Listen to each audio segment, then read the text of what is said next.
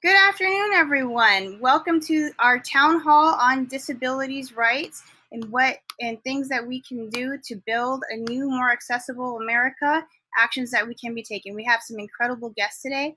My name is Tisa Rodriguez. I'm the chair of the Riverside County Democratic Party. First, I'm going to do a little bit of housekeeping, and we'll introduce you to our wonderful speakers. First, I'd like to welcome you all. We have people today here on Zoom, Facebook Live, Twitter, YouTube, and Twitch. Everyone who is on Zoom, except for the speakers, will be muted today, but you can type your questions in the chat box. We also have people checking the Facebook feed, so if you type your questions in there, we will make sure we get to them and we get answers for you, and can have a little bit of discussion. So now I'm going to introduce you to our speakers for today. Amanda Siebe was born in Beaverton, Oregon. In college, she worked on international relations, sociology, Spanish, and immigration studies. While working on her paramedic certificate, she fell at work and became permanently disabled from reflex sympathetic dystrophy. She has managed small business, including restaurants, and sought the Democratic nomination for Oregon's 1st congressional district. In 2020, her primary disability rights platform was adopted by Bernie Sanders, Liam O'Mara, and many others. We have Shannel Patel with us. Shannel Pittman, I apologize so much. Shannel Pittman with us is a 28-year-old resident of Los Angeles. She was diagnosed with cerebral palsy and could not walk unsupported until the age of 8. She became an organizer for Wolfpack in 2011 and is now the Young Eco-Socialist Outreach and Accreditation co-chair for the Greens and a member of her state party coordinating committee. In 2020, she ran for California's 34th congressional district on a Green New Deal, single health payer, and federal jobs guarantee plan.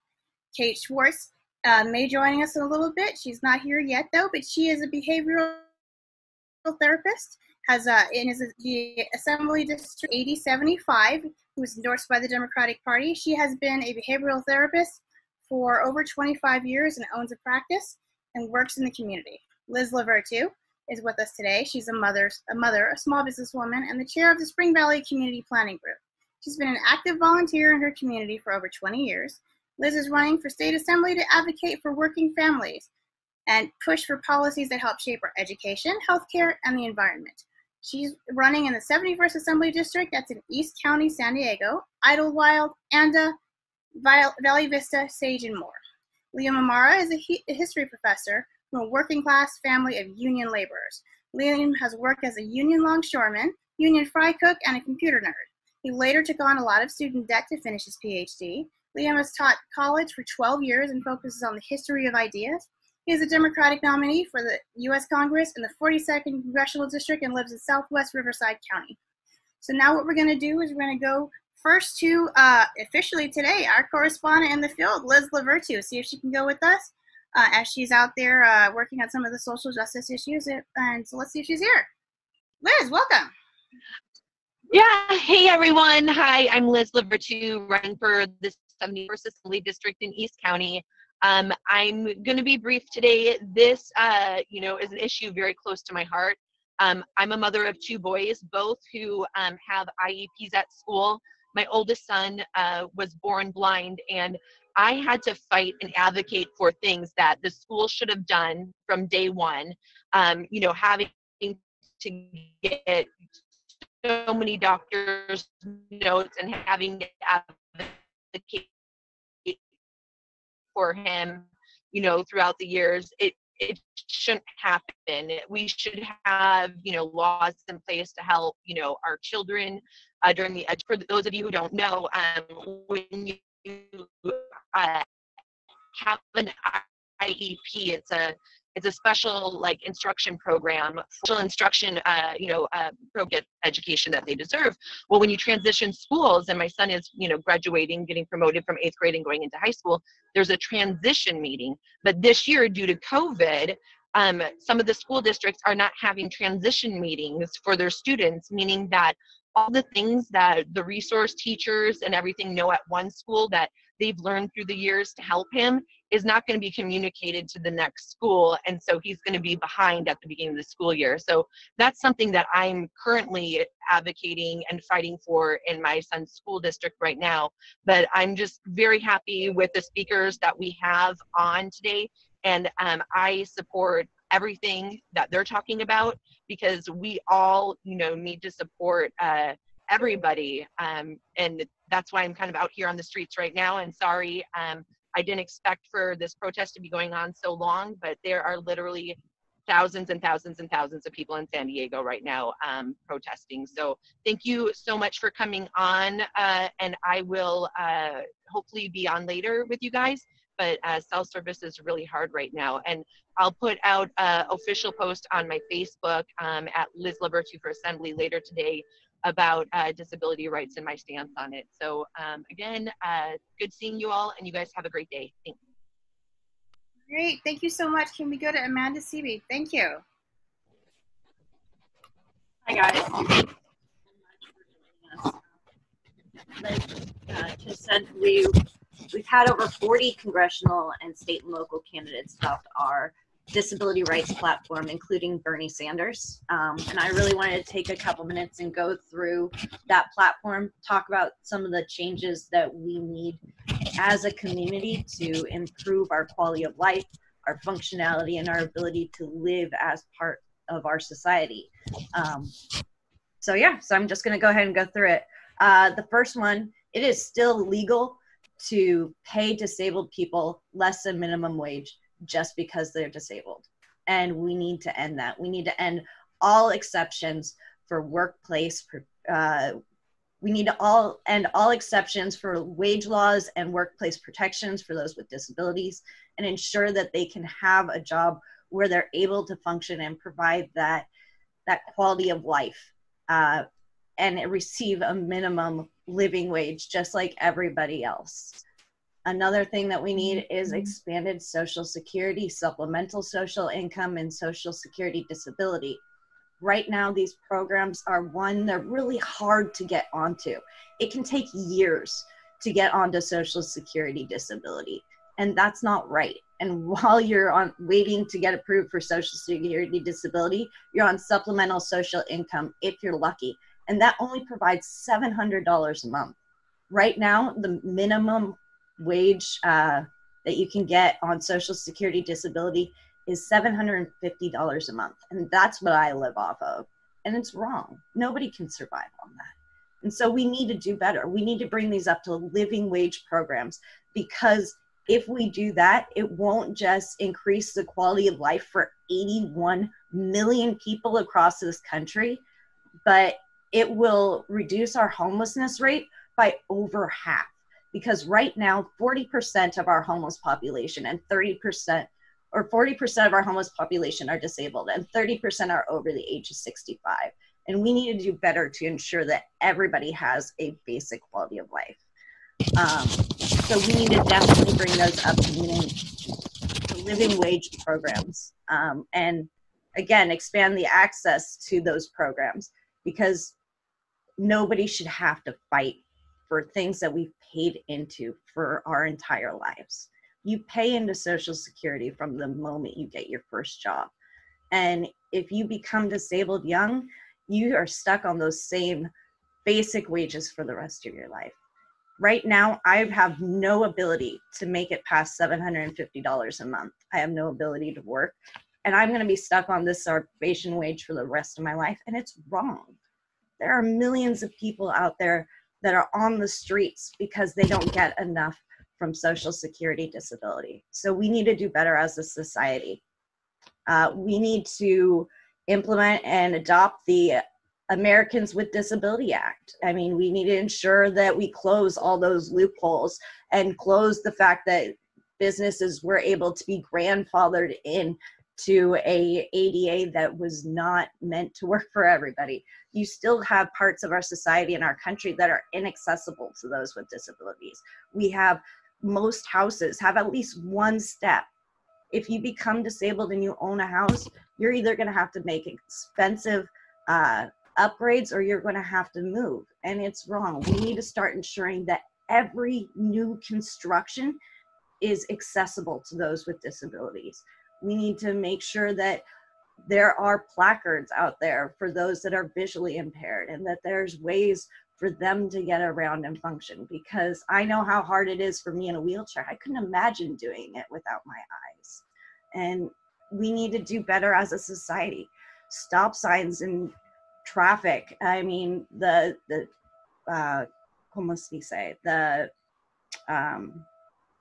public transportation, waiting for a stop and you can't even see what bus is coming. We need to do better and have voice activated stops and interactive signs at every single stop.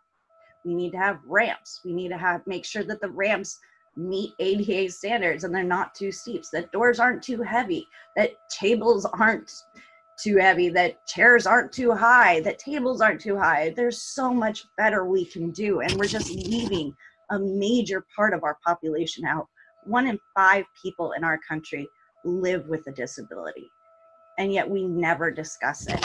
So we need to do better about that. And part of that comes with increased education.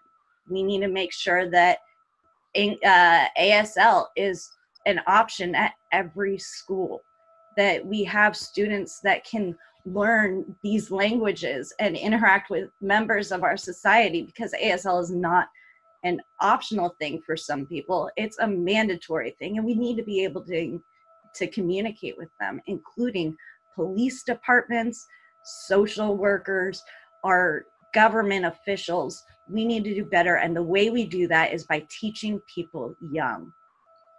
We need to ensure that family caregivers and expanded hours, so that people have the ability to stay in their homes and maintain independence. We need to ensure that these things are covered by Medicare for all. We need that single payer healthcare program that Shannel has been campaigning for, and I have been campaigning for, and Liam has been campaigning for. We've all been fighting for, because we know that the system as it is now is not working. We need a system that includes medical marijuana. I mean, because that is a medication that is so life-saving. It needs to be covered under Medicare for all, because I know there are patients out there that are spending thousands of dollars a month just to get their medication. And that's not right. And it should be, if we're using it to replace pharmaceutical medications, like most of us are, I used it to replace 10 of my own medications, then we need to ensure that it is covered by those insurance companies and by Medicare for all in particular, because that's what we need. We shouldn't have patients fighting for healthcare coverage. That should come standard and should cover the whole body. I mean, nobody should have teeth like this. It's not fun, it's not pretty, and it shouldn't happen. And even though I have 3 insurance program or coverage companies right now, 3 insurance policies, not one of them covers that aspect of my disability. So we need to make sure that the entire body is covered by these programs. Eyes, ears, nose, everything. It's all covered. And that it also covers accessibility and adaptability equipment. There's so many people that cannot function without a wheelchair, or without a walker, without a cane, or without a braille machine, or without a phone that talks to you, or light switches that, you know, it's just, we have so many needs, and they should be covered. They shouldn't have to fight for something that would make our lives livable. I was on Oregon Health Plan, and I couldn't get a wheelchair covered because I didn't need it to live inside my house. I needed it to live outside my house. And they didn't care about that. It's just basic functionality that they cover. And it's not good enough. So we need to make sure that these wonderful life-saving adaptive equipments are available to everybody as part of our Medicare for All program, and that it covers the service animals that we need to live and function, because these animals are our body, and if our bodies are covered, then the animal that protects us and gets us around and helps us function should be covered too. Sorry, I have a whole lot of notes. And I'm going to try to make it through as much as I can. We need to ensure that those who live in assisted living facilities don't have their possessions or property taken away when they die, that stuff goes to their family members.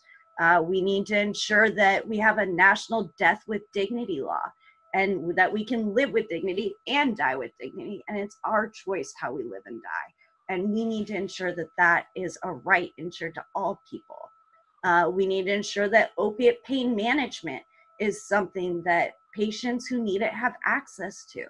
Right now, we have millions of patients across the country who are being denied this life-saving medication just because there is a problem with illicit fentanyl and heroin. So we need to stop the stigma, realize where the problem is, and allow the patients that need these medications to have them. Because when we take them away, all we're doing is driving patients to the bottle, the street, or suicide as means of pain management, and that's nowhere near good enough. What else do we have? We need to increase employment and educational opportunities and social opportunities with those with disabilities. We need to ratify the Convention of the Rights of the Persons with Disabilities. We need to create and implement educational programs and accessibilities for industries, including but not limited to healthcare, education, construction, police, government employees, and service industries. So many people don't understand how to interact with disabled people because we keep them segregated. We keep them in different classrooms. We keep them in different jobs, in different housing, and it's wrong. We should live and function and be with everybody else. And the only way our community is going to get the changes that we need is if we start living with everybody. If you start seeing us out in society, if you start appreciating and understanding and asking questions, that's how we make change. We need to change our policing system because half of all those killed by police have disabilities. We're teaching our police how to interact with the disabled community because I'm sick of seeing our mute and deaf brothers and sisters who go to sign to a police officer getting arrested or beaten or maimed, anything else. It's ridiculous. They should understand what is going on when they see somebody trying to assign to them. And we shouldn't have police pushing over wheelchairs in the street. We shouldn't have police pushing over elderly people in the street. It's wrong. They need to understand that our adaptive equipment and these wheelchairs are our body, and they can't just grab it and push it, and they can't just move us away and out of their way. We need to do better educating people. And we need to increase research and funding for our conditions and the conditions that we live with. And for our treatments, we need to focus on cures instead of treatments, because treatments keep us sucking at the wonderful tit of pharmaceutical companies forever. We need to start investing in medications and cures rather than those wonderful pharmaceuticals that keep piling on and piling on and piling on, because the pharmaceutical companies get kickbacks, doctors get kickbacks for prescribing them, and we need to change the entire way our system is funding these medications and funding these the research and funding these pharmaceuticals, and the way that we are selling these pharmaceuticals too, because you should not have pharmaceutical reps on commission. That's a drug dealer. We should not have pharmaceutical reps that are getting paid money to push drugs and not caring who they're affecting, who's getting those drugs, where they're going. We need to start taking care of patients as a priority and not the profits. The profits are what's killing us. We need to forgive all that wonderful medical debt that those with disabilities and patients across the board have from years of that profit over people. We need to do a straight forgiveness, a jubilee year with all that debt, because nobody should get hurt at work and end up with $500,000 worth of medical debt. It's ridiculous. Nobody should get hurt or get sick and end up bankrupt. Nobody should get hurt or get sick and end up on the street. We need to do better as a society. And part of that is also removing the decriminalizing and legalizing medical marijuana, not just covering it by insurance, but removing the entire criminalization and doing a full legalization of this wonderful, important medication. And we need to look into other ones, such as psilocybins, and see what medical uses those can have, because it's a huge thing. It's a huge industry, and there are some amazing research being done, and we need to be able to do that research, which means we need to deschedule these drugs and legalize these drugs and have these drugs owned by the people. So yeah, I know, I'm sorry, I'm taking a lot of time. I don't want to take any more, but no, that's perfectly wonderful. We really want to hear about this, but let's go through a few more introductions, and we really want to be able to get into some of these questions deeper so we can get some of the knowledge out so people can be educated. So for the moment, let's go to our next speaker, and I sincerely apologize for butchering your name earlier, but it's Shannel Pittman. I've been at this too many hours today, and you could please share with us and just share some of your experience and your knowledge as well. And I'm sure everyone at home and on the out there on the internet is really seeing all of the knowledge that they're really receiving today. It's amazing. I'll do my best, thank you. As stated, my name is Shannel Pittman. I am a member of the Green Party. I've been disabled since birth. It's actually kind of beautiful to be here in a conversation where you have someone that's, been disabled since birth next to someone who has an acquired disability. Because the thing about being a disabled person or becoming a disabled person is it's the only conditioned state of being that you can acquire, which is why it's very critical in my view, in the view of a lot of people, that, you have to care about accessibility, because of the fact that anyone at any time for any reason can become completely unable to function by quote unquote normal society standards. I mean, I have friends who were otherwise completely normal, but they had one bad reaction to a painkiller, hit their head, and now they have post-concussion syndrome. The things that you have to go through as a disabled person when no one knows what's wrong is the most dehumanizing, stressful.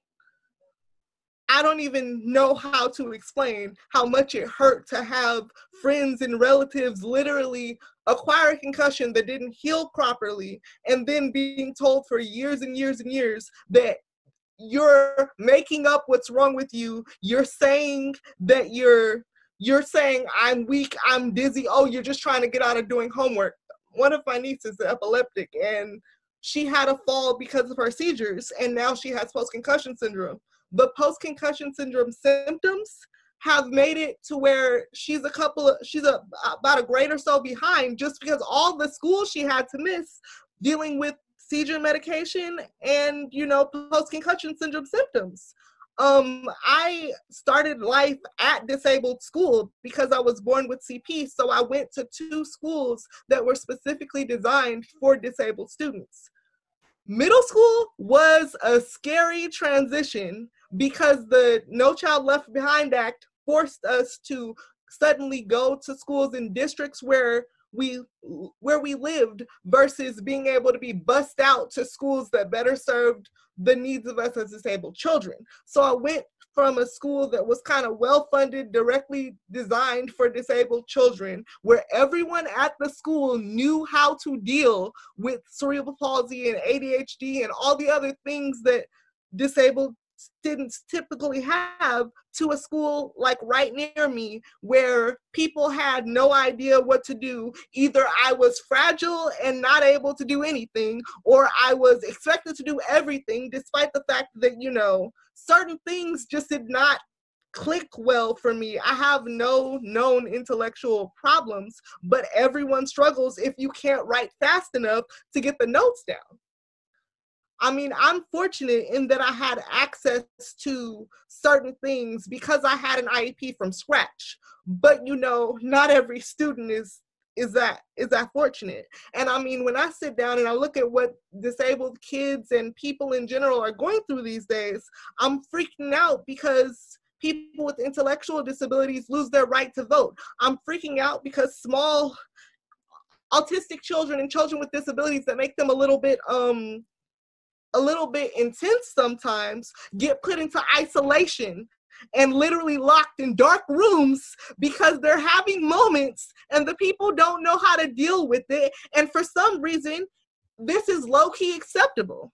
I mean, if we went down and did the statistics for the amount of disabled students that got in-school suspension, where basically you are being told you're bad, you've been bad at school, so now we're gonna have you stay in school because we can't send you home, but you're not gonna go to class, good luck finishing your work. When you do that to a kid that is disabled or just struggling because poverty, how are they supposed to finish school? Hairspray is not supposed to, the situation that people put people in Hairspray is not supposed to be real life. For those of you that don't know the Hairspray reference, all the black kids in Hairspray were sent to detention because the teachers didn't want to deal with them because they were black. So they were all like held behind for years. This sort of thing happens or can happen with kids who are disabled. And some of them in certain states, you get to a certain age, whether you've met your requirements to get out of school or not, they kick you out of school because you're too old. There are various things that I could speak on. I mean, one of the other things that I was running on was the notion of the corporate death penalty, because I want companies that do harm to people to lose their charter because of the things they've done. For my end on that, my dad was exposed to Agent Orange, and it caused me to have polycystic ovarian syndrome. Now, that means that I'm probably going to have even more of a struggle when it comes time for me to become a mother because of this condition that I have that happened because Monsanto, aka Bayer, aka the people that made Agent Orange, decided to put that crap everywhere, and it got into my dad's system and essentially poisoned all his daughters, except for like one. And it's frustrating because when you get into reproductive rights and people with disabilities, it seems like to be some sort of does not compute situation, because on one hand, they're like, what do you want kids for? You can't take care of them. I'm not able to adopt children right now because they'll say you're unqualified to adopt because you can't take care of a child because you have a disability yourself. It's very often within parenting and things like that, they'll use the fact that you have a disability or a mental health condition against you in terms of custody and all sorts of other things. And I know Amanda has a couple of stories about that too. It's ridiculous what people with disabilities in this country have to deal with. From children to adults, it hurts, and it honestly makes me very sad. And even in looking at the legislation that people think are perfectly well suited for us, people don't sit down and think what different parts of legislation mean when someone's disabled. Like, I see a lot of people who say that, you know, red flag laws are necessary. I've seen red flag laws be used as a justification to prevent all sorts of things. Red flag laws have been used to put people on lists who are disabled because they had one interaction with a teacher that might be seen as aggressive. So one of the things that I would say to almost anyone is, you know, take a look at any law that you're advocating for and think, how would this affect someone else? One of the other things that I advocate for as a member of the Green Party is the implementation of how our Green New Deal is set up actually is designed for that integration. The Green New Deal housing policies that are espoused by the Green Party, and I hope will be adopted by other people, specifically speak on the need for like multi-class housing situations where you have consistent, like mixed, I don't want to say mixed market because that's the wrong word, mixed usage housing. That is, you'd have your people that are disabled living next to in the same building as people that are not disabled, people that are, you know, in managerial executive type positions living right next door to people that might own bodegas or be co-op owners of bodegas or work, you know, normal 9-to-5 jobs, etc. This kind of societal integration that's called for in the Disability Integration Act of 2020, 2019, they keep not passing it, so the number's gonna keep changing. These sort of things are, you know, advocated how Greens would like to see society change because everyone needs to be truly included. I'm trying to think if there's anything I have forgotten. Without getting into older pieces of legislation. No, I haven't forgotten anything. But and with regard to the use of studying of things that are making for us healthier, I speak as a person with cerebral palsy. I can tell you right now, they stopped studying children with cerebral palsy the minute we turn 19. There is no data to tell me what I should expect growing up as now a 28-year-old disabled person.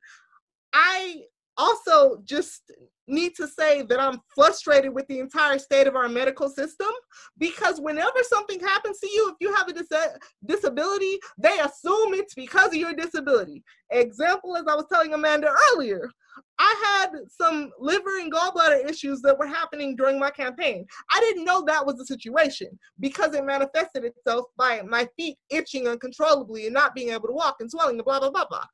They said, oh, it's something wrong with your feet, so we're gonna assume it's an infection. They never checked my blood for any kind of liver dysfunction. And I had to find out that there was liver dysfunction and gallbladder blockages after getting a third or fourth freaking CT scan. They assume that every pain I have is because I have cerebral palsy. No, every pain I have is not because I have cerebral palsy. I was denied necessary physical therapy for an injury that I suffered around my 23rd birthday. I had a couple injuries, so I fell out of a porta potty once because I decided to go camping around my 25th birthday. And, I hurt my hip with something pulled. And it was a pain that made it impossible for me to walk for like a good year and a half. I was walking with a different kind of limp than I have normally. And the doctor recognized that something was wrong because there was a CT scan and MRI done. And my doctor sent me to a specialist because they figured out how to make it covered. And the specialist was like, I'm begging Medicaid to let me give you this physical therapy. I'm begging them. They keep saying no. They keep saying no. They keep saying no. I just did the research on exactly what happened, and I'm going to have permanent issues with certain areas of my bladder because of one small pull of the muscle in my pelvis that would have been completely avoidable if within 2 weeks of this treatment plan being implemented, if they hadn't been able to give me the physical therapy. I'm never gonna not be in pain in this area because they denied treatment for something. And this happens so often to so many people. I'm not trying to make anything about me. I'm just trying to help you have an example of what it is we're dealing with. They try to dismiss you or infantilize you because you have a disability. They want to blame anything that ever could possibly be wrong with you, from the sky being the wrong color, on your disability. They don't want to see you as a whole person that needs to have your entire body treated. I also once had a couple of situations where I thought I was having some ear issues and the doctor did this. and spoke to me like this to try to prove to me that, you know, there's nothing wrong with your ears. And I'm like, see, this is why nobody likes doctors.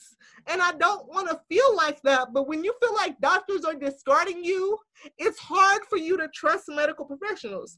I have no choice but to, because if I don't try to trust them a little, I'm going to just be in pain and hurting for the rest of my life. Yeah, eugenics is real. And oh, speaking of eugenics, in Los Angeles, because we're having protests, the mayor closed down our COVID testing centers, which essentially creates a situation where, well, we're not going to know if we have the COVID-19 because they decided to not test. It's already harder for people with disabilities to get this test, and they're just going to, well, if they have the coronavirus, they just have the coronavirus, and we're going to let the poorest die, seems to be the general consensus of a lot of people. That's why I strive for and scream about accountability so often. That's why I'm nitpicky about votes and nitpicky about budgets, because I see you saying one thing, elected official, and you're doing another, and I can prove it, so I'm not going to give you credit for saying the right thing when you're doing the wrong thing. If that makes me an a-hole, I apologize. I think that about covers it for now. I just want to go back and echo really quickly something you just said at the beginning, and I think people can never hear it too many times, that this is the only state of being that you can acquire. That has power, and people need to remember that, and they need to keep it in mind, and they need to do something. So thank you very much. We'll come back. We have lots of questions. So we're going to go next to Liam O'Mara, and he's going to share, the professor of the history of ideas with us is going to share some thoughts with us. Hi, thanks. Hello again, Liam O'Mara for Congress, CA 42. Usually I take these opportunities to pound on some progressive policy idea that I have, and I want to do it a little bit differently today. I'm going to use my time to relate a couple of stories from my own life, because doing better by the people in this country is personal for me. But I want to start by thanking our two guests this afternoon for their thoughts and ideas. We have got to do better in this country, and listening to these two progressive warriors is a step along the way to that. Okay, so I'll start with the easier one. I was an odd duck as a kid, you can say. I started talking and reading very young and never stopped. I spent my recesses at school sitting on the bench reading classic fiction, philosophy, history, blah, blah. But I had a number of emotional issues along the way too. I could not relate to others or understand what was expected of me socially. And I had a lot of difficulty managing the speed of my thoughts and the physical energy that I felt. They actually wanted to hold me back in the second grade and only chose not to because they tested my intelligence, so to speak, and decided that would be a disservice to me. We never did get any help from the schools, and the therapies my mother tried never helped either because their assumptions about the causes were all wrong. I had to sort all this stuff out myself and did so, but there has to be a better way, and earlier intervention and things could save a lot of wasted potential in our society. Because what my experience and that of so many other people with whom I've spoken and about which I've read has taught me that folks naturally have different approaches to thinking, and that's all right. As a society, we've gotten better at identifying a lot of these, but there's still a tendency to, I think, pathologize and seek to cure everything when what some folks need are just reasonable accommodations and a bit of flexibility in approach. And from the vantage point of watching the kids my mother served in her decades running a childcare center, I saw plenty of positive developments in the schools across the street, but far too few from my perspective. And stripping resources from the public schools has not helped. We don't need private charter schools. We need to give our public schools the resources to help more kids to succeed.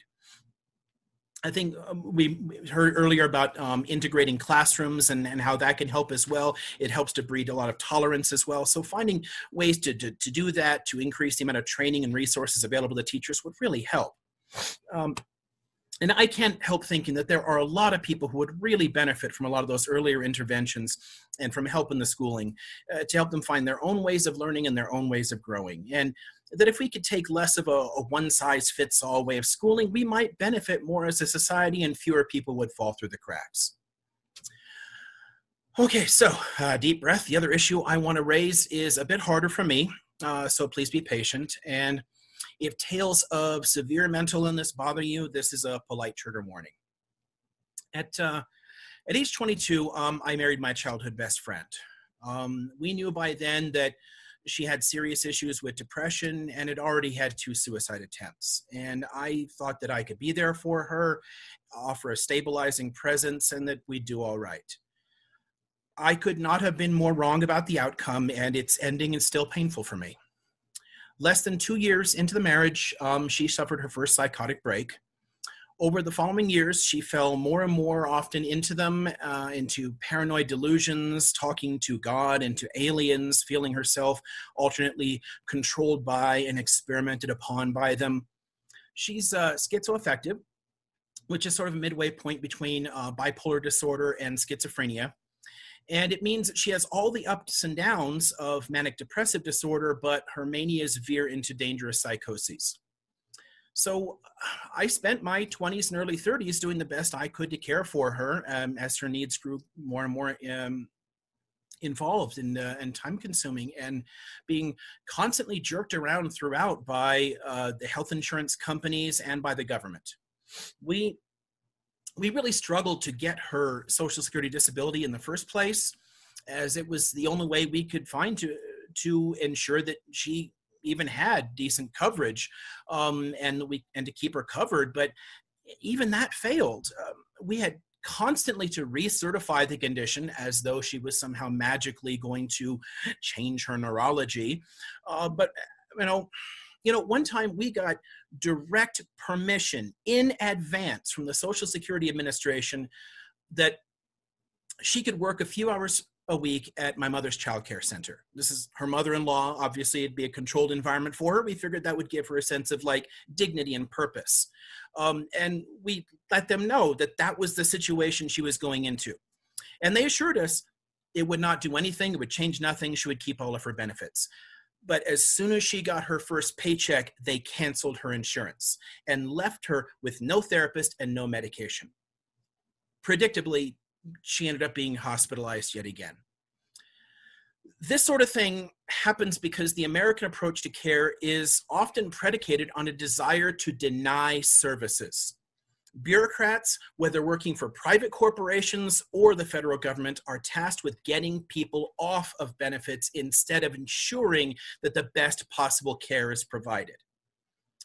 Now, my wife went through several more suicide attempts, on one notable occasion being in ICU with a 10% chance to live. And I got to say, having to make arrangements for the outcome was difficult, to say the least. And about twice a year, like virtual clockwork, she would cycle into severe psychotic behavior, begin talking about how she had to get rid of the people who would hold her back on her mission, this sort of thing. She would just disappear at random, and we would spend time hunting for her. And, you can't file missing persons reports until people are gone for a while. And oftentimes that's a little late. At one point she got in her car, hopped on the Hollywood freeway, headed north, and kept driving until she ran out of fuel on the freeway. And the car rolled backward and slammed into another car. And then police got there, and not knowing what to do, they turned their backs and she wandered away.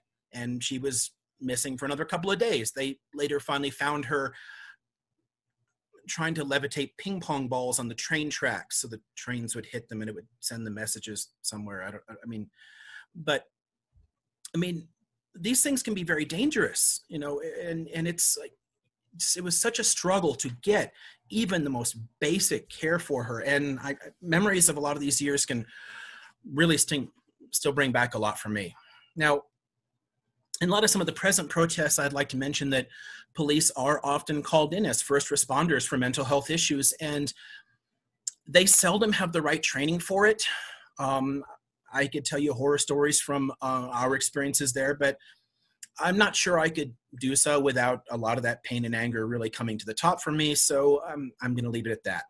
But we definitely can do better. And what frustrates me endlessly about situations like this and about a lot of mental disabilities is that many people with her diagnosis have normal and fulfilling lives. But I can't help thinking about how differently things may have turned out for her if we'd had a good system of universal health care and if appropriate steps had been taken along the way to help her find her path forward. Too many families instead suffer the heartbreak and misery that ours did, and too many brilliant and wonderful people lose their way and have their dreams cruelly snuffed out by circumstances that are completely beyond their control. I want to believe that we can do better. I want to believe that in the richest country in history, we can offer to our citizens a standard of living worthy of that status. We have the highest rate of poverty in the developed world and the worst safety net by far, which means that people with special needs often suffer far more than should have been the case. Offering healthcare to everyone is a no-brainer. Offering reasonable accommodations so that people can live their best lives is also a big duh for me. And it costs far less for a society to offer appropriate care since we waste so much human potential. We have got to do better, and reforming our approach to disability rights and improving our healthcare and social services are the best first steps we can take. So thanks for your time. Thank you very much. So we have a number of things that we can cover, but what I want to do today is I want to start with making sure that people really understand some of these subjects and where you're coming from, and I want to challenge you all to, in the end, give us something that we can do. Someone we can call, something we can, we can research more and learn about it ourselves so we can be more educated. Push us, because you have this audience out here and there's a lot of us and we should be able to do something. So I want to challenge you to that. But first, I want to back up and I want to talk about something that is a very simple thing, but I don't think a lot of people really know about these things. So we've heard references to reasonable accommodations. We've heard references to EAPs. If I can please have a little bit of a definition of what they are and how they work. You don't have to go into incredible detail, but just so people are all on the same page.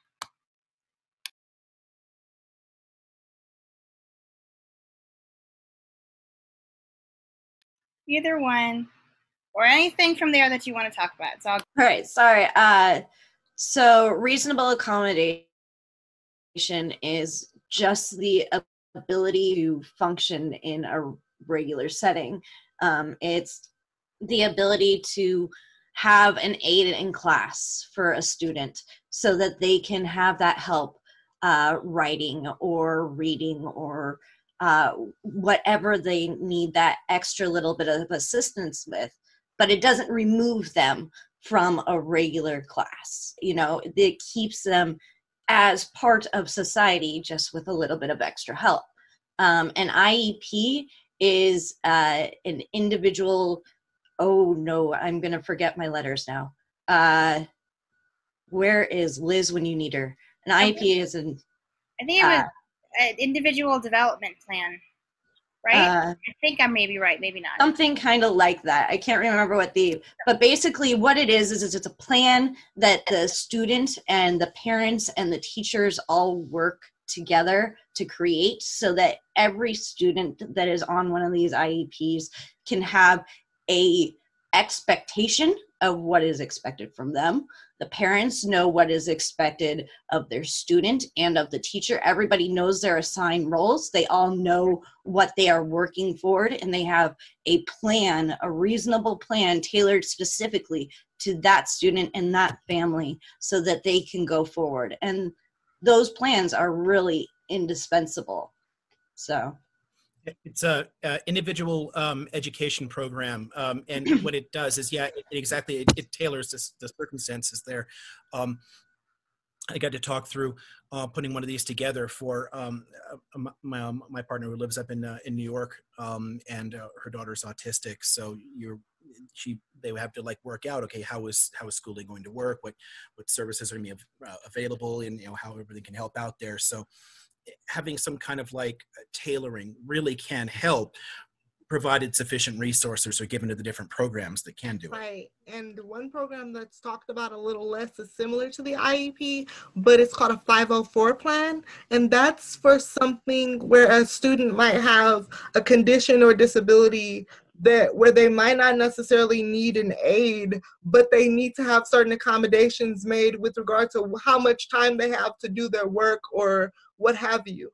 An example, again, is a couple of my nieces have epilepsy, and because the way the medication sets up, there's just times where even though they're homeschooled, they cannot be in class because sleeping, or because if you have a seizure the previous day and it's a full body seizure, the next day you have trouble moving or getting up. If you have to take emergency medicine, you can't school that day. The 504 plan being written the way that it's written to give your teachers an idea of the sorts of accommodations and needs that you have after an episode like this allows for you to better have the time you need as a student to get what you need done, and allows to prevent that frustration that parents and teachers have when a really bright student is not able to meet their full potential otherwise. These programs, they exist and they help students. I think it seems to me, in my lived experience, an IEP and a 504 plan are very much a similar thing, but 504 plans are for students that were not placed into special ed. You talked, Shannel, about the advantage or the helpfulness of having a plan early on in school, right? And how it was beneficial. Can you share a little bit more about that? Yeah, sure, no problem. One of the things, I'll give you a perfect example. I have cerebral palsy, so there was a time when anytime I touched a pencil, my hands would physically burn. And because I couldn't use a wooden pencil and I was having issues with my dexterity, they were like, well, let's see if we can help this child get information out better with the computer. They gave me my first laptop at age 9.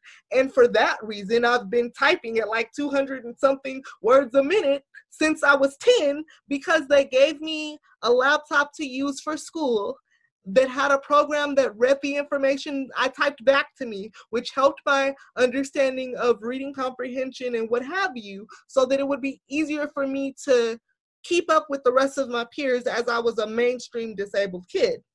I had the legal paper the transfer paper that other people could write my notes on and give to me because I wasn't able to write them otherwise. Simple things like that. Even for certain standardized tests, I would get more time because I couldn't physically bubble in the things. Things like that make it clear that even though I don't move as fast as the next student might, it shouldn't necessarily too much affect what I'm able to do in this class, because I know what I'm doing. It's just that, I'm physically incapable of doing this thing or that thing. Is kind of the only real example that I have for my own experience that clarifies that for you. Because without the reasonable accommodations that I got, having gone to the schools that I went to, when I got to middle school and high school, I know that I would not have had the skills required to keep up to the way that I did. I'm not calling myself an honor roll student by any means, but if I hadn't had here's how you're learning to type and this is how you do this, that, and the other type of training that I got as a child that I was able to keep using, it would have been so much harder for me to finish school, not because I couldn't do it, but because the pain of having to write or get some of this stuff done manually, I wouldn't have been able to do it. I would have gave up because it was too hard. People with CP have a low frustration tolerance anyway. And just for some of our audience, since a lot of our examples here of reasonable accommodation have come about through schooling or youth, I want to point out that this is something that lasts through your entire life and affects just everything. It really is about providing a basic standard of living. Think about how many buildings just are not accessible to people because there are only stairs. That's a reasonable accommodation. right? You know, just simply providing access. I mean, it's something as simple as like a little bump in a threshold can literally stop someone from coming into your business, even if it's on the first floor. So yeah, there's tons of ways in which we can do better at, you know, allowing more people to participate in society, and that's really what we're after there. So let's talk about that a little bit more. Amanda, early on you mentioned the ADA loopholes, grandfathering, and the ability for people to access things. Can you share a little bit more, educate us on that subject? Yeah, I mean, excuse me. If you look around, like this last December, we had an event here in Portland, Oregon, where we took state, local, and congressional representatives or candidates and put them in wheelchairs and took them around Portland to show them what we were talking about. Because when you have those little wheelchair cutout ramps going up sidewalks, a lot of times they're either too steep or they have giant pit holes at the bottom where they fill with water. And, you know, these types of problems are things that you can't necessarily see when you are out and about just walking around. You're like, oh, look, there's a wheelchair cutout. That's awesome. But you don't realize that those giant pit holes at the bottom keep people from using them. Or that the little bump, like Liam said, at the top of a ramp can prevent a wheelchair from entering. Or our Multnomah Democrats building, they have a technically wheelchair accessible building, but the parking lot to get up to it is at such a steep angle that you can't get into it. I mean, bathrooms are huge. And then you go into a bathroom, if you're lucky enough to have a place that has a wheelchair accessible bathroom, and the one wheelchair stall that you can use is now occupied by able-bodied people because they would like more room. I mean, we need to do better. All those stalls open the door to the bathroom. Right? I mean, how many of those wheelchair stalls have the doors put on backwards so you can't even get into the stall with a wheelchair? I mean, there are so many problems out there right now that people don't even realize, because they look and they're like, oh, look, there's a ramp. They don't realize that it's that big. Or, oh, look, there's a one handicap spot, and don't realize that there's 50 handicapped people fighting for that one handicap spot. I mean, we are out here. There are so many of us. The only reason that people don't see us is because we live in an inaccessible society. There are shops that I can't go in Portland because there are stairs. I am lucky to find a bathroom downtown Portland. If I go shopping, I'm really, really lucky if there are people around that can like help me out, because I can't get stuff off the top shelf. We can't look over the deli counter. You know, I mean, around the universally, it's just, we don't consider these things when we're making businesses, when we're putting in housing, when we're, you know, making our streets or anything else. We don't consider those with disabilities, and that's why we really need to adapt universal design. Right. I'll give you another example with regard to the cutouts.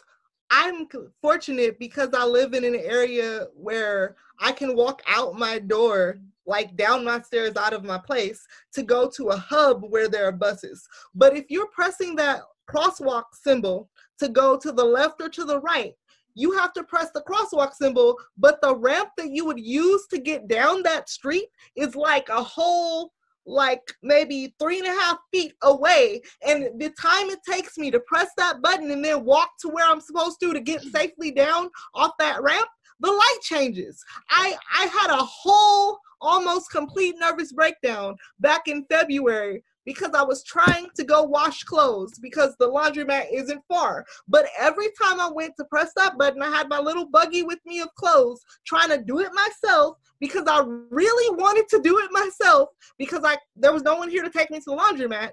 And every single time I pressed that button, in the time it would take me to get to where I needed to be in order to safely go across the street, the light would change, or I'd have to make a choice between holding my laundry cart so it wouldn't roll into the street, or just not being able to go across the street.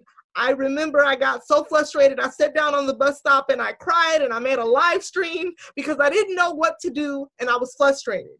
And people don't even think about these things. I mean, I wish there was a way to make the ADA retroactive in a way that forces cities to literally go through with a fine-tooth comb exactly how inaccessible it is, and like either fines or reprimands them until they fix it, because it's very obvious with the design of Los Angeles, East Los Angeles, because that's where I live, and most of the county of Los Angeles and most of California, that nobody thought about us when they built these places. I don't mean to be so angry, but I had just like almost fallen off a bus that day. Like a bus hit my back because the thing you talked about with the divots, they actually stopped the bus on a ramp curb, and I went to get off the bus and it was too low, so I ended up falling and hitting my back on the bus. And yeah, I still have the medical bill for that because they insisted on x-raying my back, but I can't pay this medical bill, so I guess it's in collections now.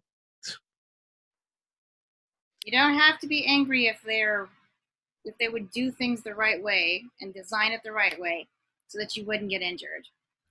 I mean, it's not just about designing it the right way. It's about educating those that put it in so that they know the proper way to do it.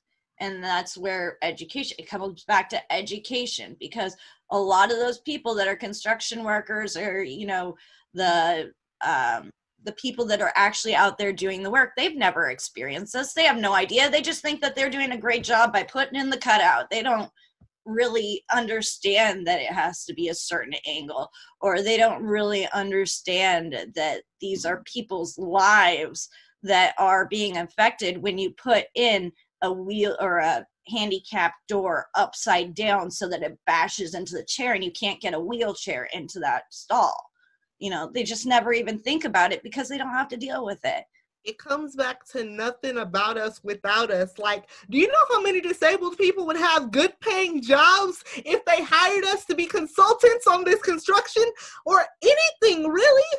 There are so many communities that are just hurt because people don't think to talk to them, to say, I see your value as a resource of information. Can you tell me more about what you're going through? How might we be able to design and create in a way that accommodates for your need? I recognize that your disability might be the same as the next person's, but individual matters. So let's hear more of that. That's why I'm so frustrated about the fact that they stopped studying children with cerebral palsy at age 19. Because if they hadn't, I would have a better sense of how to manage the horrible pain that I get to be in now, because no one told me that you're not supposed to take freaking NSAIDs for the rest of your life or something.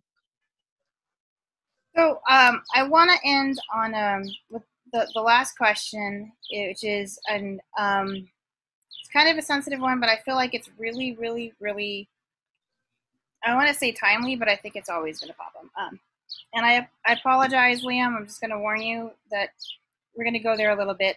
I want to talk a little bit. A few of you have talked about policing services, caregivers, the proper placement of who should be dealing with some of these services, and some of the policing who are dealing poorly with them and in a failed manner. And especially right now where we're having so many concerns, I apologize, everyone. You don't have to share if you want to, but if you do choose to share, just a little bit about what where we should be having our care and what's wrong with what we're doing now. Oh, Shannel's sister, yeah. You want to go? Oh, well, Of course. I mean, Liam? unless you want. All right, Liam. Liam, I'm sorry, man. You're up, man. Yeah, you go first. oh, whichever. I mean, Okay, well, the first one that occurs to me with police, and as it deals again with mental disabilities, because in my family, that's my bigger exposure here. One of her suicide attempts, the police were first on the scene, and they asked what she had taken because she downed an entire bottle, and she told them. They looked at the bottle and said, "Okay, well, that's fine," and they sent her home. And fortunately, we noticed her like being violently sick late that night and rushed her to an emergency room, and they managed to get to it in time, but she had taken a lethal dose. If she had actually managed to fall asleep, she would have died that night. And that wasn't even one of our closer calls, but that only became a close call specifically because the people responding on the scene were not properly trained for it, and there was no requirement that they bring people onto the scene who were better trained or who would have known what to do. And I mean, there are just so many places like this where just a little bit more sensitivity would have helped. And I don't know how many stories we've seen in the national media about people being beaten or even shot by police for things that were completely out of their control because they had no idea what they were dealing with, and they're called in as first responders in these kind of situations. If that's what we're going to do, then they have to be properly trained.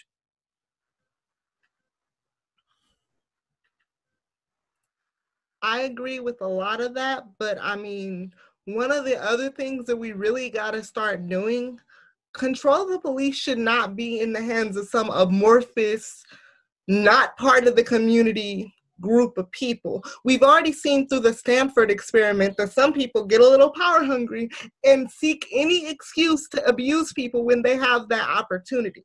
Community control of the police is something that we need. Well, personally, I don't exactly think that police are a thing that should happen, but for as long as they exist, we need to have police coming from the communities in which they serve. They need to come from the communities that they serve. They need to be trained to not shoot first, ask questions later. If a cop is coming from the community in which they serve, then they're likely to have, that memory, that understanding of the community, to not get like spooked because, one family might be having a game of like dominoes or spades or Uno or whatever, and they just get loud because, it's an intense game. They would know that this particular couple just kind of argues loud. It's their thing. They're not abusing each other because, these are my neighbors and I know who they are. When you have most of the police in most police situations coming from like 2 cities over to police an area, they're not going to get the culture, they're not going to get the community, they're not going to know who the people they're supposedly serving are. I mean, community control and oversight of the police is absolutely necessary. The oversight commissions that exist right now for our policing situation seems to not have very little to do with the needs and opinion of the people. I mean, in LA, our police commission literally passed a rule that said they have over a year to be able to show you video from police dash cams, and they're allowed to edit it if they want to. There's a reason I'm a member of the Stop LAPD Spying Coalition, and one of it is because I see the bull crap that is the LAPD and most of the policing situations in my city, and I don't like what I see. So that has to change first and foremost. We need to be able to regulate and have authority over these policing bodies as citizens, because also qualified immunity has got to go. And those cameras exist for a reason. When people turn them off before going into somewhere, that should be grounds for immediate termination, because they're thinking about something if they're turning it off before they walk in. There's a reason we passed the laws to create them in the first place. And there's no accountability if they can turn them off themselves and if they can tamper with the footage afterwards. I mean, one thing we definitely need to do is, with society as a whole, is educate the police. You know, police have no idea how to deal with disabilities. They don't know that they can't just grab our wheelchairs and fling us around, because they don't deal with us. They don't see us. They don't interact with us other than to be that authoritarian figure. We need them to realize that we are just as human as they are. I mean, I was at a protest, I guess this one was back in August, and I was trying to get to go around a corner, and there was a line of police there, and I was trying to get them to, just kind of let me by, and they're like, no, get off the thing and go into the street and go all the way around and then get back up on the curb and then go. And when I explained them that I can't just take my wheelchair down and up a curb, it's not that easy, they said that, oh, well, we saw you standing up earlier, so you should be able to do it, no problem. And it was just, are you freaking kidding me? Like, how do they not get this? That's why it's so important to have community policing and to have people that know us and interact with us as the police force, because when you don't, that's what happens. You get that stigma, you get that horrible interaction, you get that bias, you get that whatever, I mean, it needs to change. Bottom down, top up, all across the board. It's just done. The way we're doing it isn't work. It's done. But Amanda, we've all seen pictures of FDR standing at the podium, haven't we? So we know he didn't really need that wheelchair, of course. Totally. Man, the fact that some people just don't get that everybody in a wheelchair can, we can sometimes move our legs. We can sometimes stand up occasionally. Not everybody in a wheelchair is in a wheelchair 100% of the time, guys. Substitute stupid question. And it's a stupid question, I guarantee you. Who gets to decide who has a disability? The disabled person. Exactly. Right. So we just want to make sure people have that note. It's not something for us to diagnose. Just because you see somebody on the street, just because, even if they can get up and walk around, doesn't mean you can tell them they don't have a disability. So now we're going to go to last thoughts. Well, just reminds me of like the constant desire to push people off too, because that's, again, society taking this authoritarian position, saying, well, you're not really disabled, you should go get a job or whatever here. It makes no sense. Oh, yeah. I mean, because it's your turn, Liam. So we're gonna have you go first, and then we're gonna have. Let me make sure I'm exactly in the right order. And then Shannel, and then Amanda. Last thoughts. Go ahead. Looks like we did lose Liz. Okay, so in just closing, I want to reiterate my full-throated support for Amanda's disability rights platform. I'm glad that a lot of other people have been picking it up and are talking about this more often, because these are issues that need to be talked about. And, Shannel was saying, I apologize for getting angry a little while ago. No, you should not apologize for getting angry. We should all be getting angry. And if we all got a bit angry about the treatment of our fellow citizens, maybe we would get something done in this country. I want to thank both of our guests for raising these issues and for coming on to this. And I'd like to urge people to demand more from our society so that fewer people have to suffer in silence and neglect, and we can all thrive together. Amanda. Oh, no, Shannel, I'm sorry. It's okay. I just want to once again thank you guys for having me. I feel kind of odd person out a little bit because I am an abolitionist and I'm very militant about the things that I don't find okay. I know that there are places where we can always come together on issues of right and wrong, of access and need. So I'm gonna just say that we need to look at all angles of this thing as best we can. There's no one-size-fits-all solution to any of the problems we discussed here, but we need all the voices heard. And honestly, one of the best things that you can do for yourself if you want to learn more information in regards to how these things are affecting people as far as policing goes, yeah, you should probably check out the Stop LAPD Spying Coalition, because if you looked into that a little bit, you would start to see how these things are connected. And it's pretty wild when you go down that rabbit hole. As a disability rights advocate, I also like to say, be very careful in supporting things related to algorithmic policing as a whole. The reason that I implore everyone I know that's running to fight for the repeal of FOSTA SESTA is because even if you're not a sex workers' rights advocate or a sex worker, I'm a sex workers' right advocate, not a sex worker, you have to know that the way that these laws are designed create a situation where we as disabled people can't speak on the things that happen to us, because the statistics for sexual abuse of people that are disabled, particularly young people, are horrible. And I don't really want to get into it that bad, but for me, of 10 friends, only 2 of us have not experienced that. And you're not able on the internet to speak freely about those experiences in safe spaces anymore because FOSTA was passed, and the way that the computer polices language makes it impossible for you to tell your story or even get resources.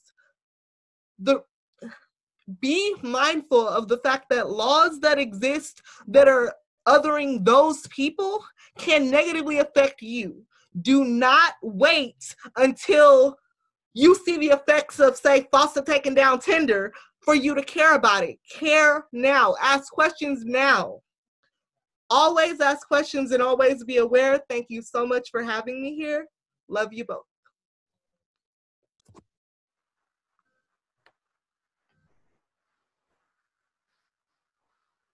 Oh, Amanda.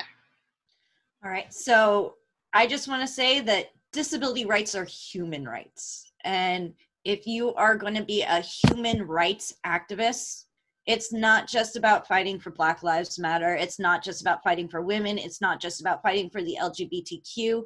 It's not just about fighting for immigrants. It's about fighting for all of us. The big us includes all of us. It includes the disabled. It includes us. And we need to do better as a society of ensuring that all people have the care, the ability to live, and the functionality that they need to survive and live a quality life.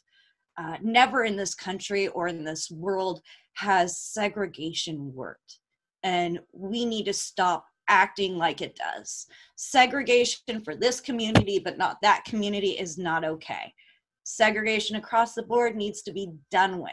We need to do better, including people, to give people the ability to live with dignity. And that's all we all need, to live with dignity and a basic quality of life. Disability rights are human rights, and we need to do better. All right. Thank you, everyone. Thank you, everyone at home and out there, for joining us, and for everyone viewing us later on. So next Saturday, we'll be talking about universal basic income and the new war on poverty. We have 2 special guests with us, David Kim, NCA 34, and James Ellers from Forward United. And until then, we want to ask you all to continue to stay safe, continue to stay thinking. Take some of these items you've heard about today and take the challenge to become more educated, and let's all do it together, okay? Have a great evening.